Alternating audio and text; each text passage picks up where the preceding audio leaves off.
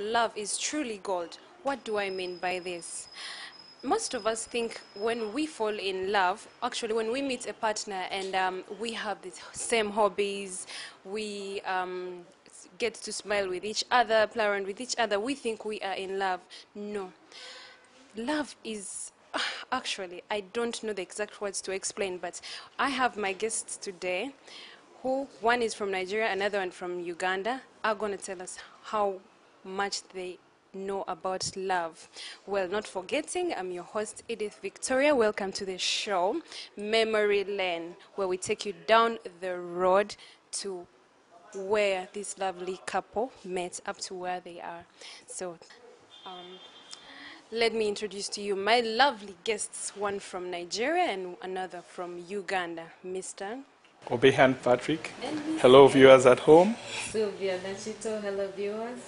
Yes, now, gentleman and lady, actually Mr. and Mrs., I'm sorry, Mr. and Mrs. you really, that is true love. What is it called? Global citizens. Global what? Citizens. Global citizens. Yeah. No, actually, before I get to the part of how you actually met, you were in Nigeria. Have you ever been to Uganda? Yeah, I was in Uganda in April. This year?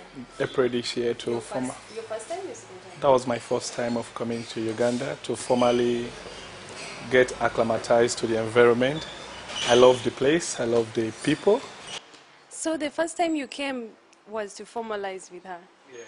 Okay, wow. And you were born Ugandan?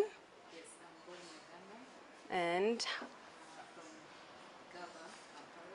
Kampala. Kampala. You are Muganda, Mutoro? Uganda, Mu- Central. Okay. From a family of 6, actually I'm the firstborn. You're the firstborn? Yes. This is good luck to the rest of the family, eh? Okay, so how did you end up meeting this lovely, very smart, lovely gentleman from Nigeria?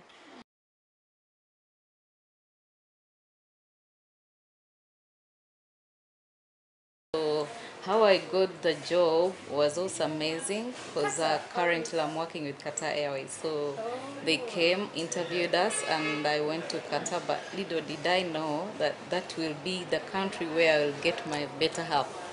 So we met in Doha, Qatar. So Qatar is in Nigeria, eh?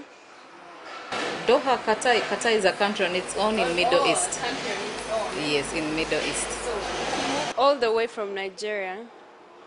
I reside in Doha, Qatar. We met over there in Doha, and since we met, life has been blissful. Love has been in the air right from day one. I can feel it. You can see the bond is so much. Oh my dear. This is called, How does it actually feel to be in love? you know, love is everything any man can desire in this world. True love, not just True love is unexpressible, you know. It's what you live up for every day. She's my world.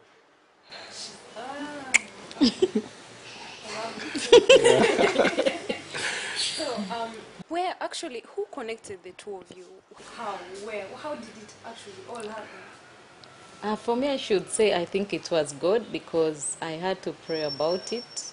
I didn't just want to get married to any man. I prayed to God to give me the man He ordained for me.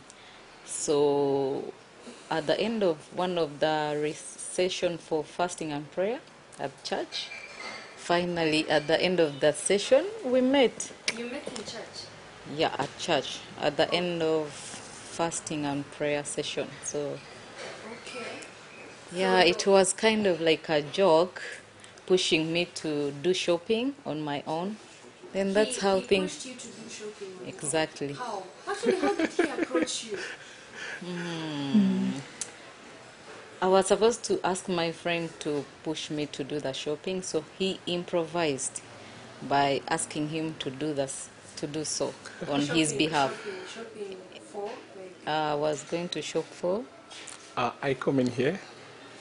We met. That was on 30th of June 2015.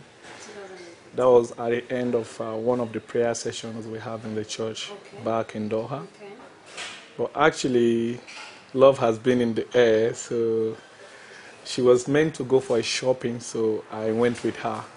Somebody was meant to go with her, but he's a friend of mine, so he was not privileged to go with her because he has another engagement. So he now said, okay, please go on my behalf. Assist her to do this shopping. He was creating. He He was created paving a way. a way for it. And from the shopping, we went for dinner. From the dinner, No, first wait, hold on. Now, when you went shopping, you get into the car. Hello, how are you? So, what gave you the courage to say, okay, you know what? Let me go on and tell her how I feel. Actually, it wasn't that first time because we knew each other as congregants in that same church. So we knew each other. It wasn't like a real shock, but I didn't know that it would go that far. So from dinner, we started like friends, calling Okay, each it was other. just like no more friends. No have more fun, friends. right? Yes. So, eventually, where does it come in? The love, because we were ready for it. When we met each other, we weren't into boyfriend and girlfriend thing. We were into family. We were ready to get married because we knew this was it. She was ready for it, and I was ready for it. So, what did your family say about the Ugandan girl? Oh, I told you, this is global thing. This is global citizenship. This is Africa for you. She's black and beautiful. What every black man desires. So I was happy meeting her. She's a dream come true for my family, for my parents. They were happy seeing her because actually my parents have been expecting me to bring a white lady, somebody living overseas. White. So this little did they know black is beauty. When they saw black, it was like it was what they yearned for. She felt at home. There was no different. Even when I took her to Nigeria, you wouldn't know she's not a Nigerian because she's as black as every other Nigerian. so it was just at home, right from the one we felt at home knowing each other. So our meeting has been orchestrated by God. It's divine. So how long was that when you met and then go and meet the family? Yes, in 30th of June 2015. Yes. And by April, 19th of April This year. 2016, we went to Nigeria to formally get familiarized with the family. From there, we came to Uganda. How did it feel? How did it feel going to this Nigerian family? At first, I was a bit tensed. The first. Nigerians are not easy, I should say. Actually, to be real, in the first time I was not really into the relationship because I had this fear that maybe him not being a fellow Ugandan, it would cause problems for my family to accept him. But because like he has said it was ordained, we had to pray about it. So first meeting my in-laws, it was a bit tense, but the first time I talked to them on phone, the way they welcomed me on phone, it gave me comfort, like maybe they are good. So physically meeting them, they were okay. The mother loved me so much, and the father accepted me there and then. Wow. So that was the confidence and comfort I got from them. It's all the work of the Lord. Yeah. And by the way, Nigerians are prayerful. Praise the Lord. Please go local. Okay, let me continue. I'm going to preach instead. Okay. So after meeting each other's families, so there's always this pressure. Okay, when are you getting married? We want some grandchildren. Is there like twins? We are praying for twins actually. Actually, I have just blessed you with twins. Amen. I whatever, receive it. all the people that we are meeting this time around have been telling us twins, so we receive it. Amen to Amen. that. I hope I'm the good mother. Yeah. If you will still be around, Yeah. why not? Oh, okay. So along the way, you meet and go meet each other's families, get to like each other. But there are these little details in relationships that always determine whether you're going to stay with this person beyond 5 or 10 years. Yeah. So What did you like about her that enticed you to say, let me continue something, let me start something seriously? The most important thing I like about her, she has God, she fears God. So when I was looking for a wife, I was looking for a home, somebody who can make me a home, and she's the one. God brought her at such a time, so I don't have any doubt about it, because when you have God, you have everything. Okay. So I was able to trust her because she trusts God. So how is her cooking? There is also that. You know, there is always a saying, the way to get to a man's heart Yeah, is it's through the stomach. Actually, that is right. Because I started enjoying Uganda meals back then in Doha when I used to eat matoke. Nice. Delicious. She's good in kitchen. Has you tasted pounded yam? Yes, I I just did. watch it in movies. I Yeah. How really does it actually taste? It tastes like our cassava flour. When you mingle the cassava flour, it's almost So have you yet similar. learned how to prepare some of those Nigerian special dishes? Actually, I'm in the lesson classes for that, I should say. I've not yet perfected it, but I'm in classes for that. Okay. So what will you tell us about him that say, God, thank you, this is the right man I've been praying for? Actually, for me, while I was praying for the man I want to get married to, I wrote down all the You made a list. the principles I have to I follow should and the make a list factors. too. I should make a Exactly. list You know too. why? Because it helps you to check on what you really, really want in life, because they might be many, but of course they are the major ones you Yeah. choose. So among them was God fearing, because he God loves fearing. God. He's not just a church goer. Okay. He loves God. He has God at heart. And then? And then while we were dating, I saw he is intelligent. He's an intelligent man, and I Very used sharp. to look for an intelligent man. So how can you tell he's intelligent? The way he handles issues. Issues. Exactly. Which issues? I should say all. Family, at work, church related, you see the intelligence in him. Yeah, that comes in. That is more of hardworking than intelligent. Wow, that is a nice comment. Okay. Wow. So like I say, in relationships, it's not only about things we like about each other. Sometimes we get difficulties understanding what might. Intelligent man, and I used to look for an intelligent man. So how can you tell he's intelligent? The way he handles issues. Issues. Exactly. Which issues? I should say all.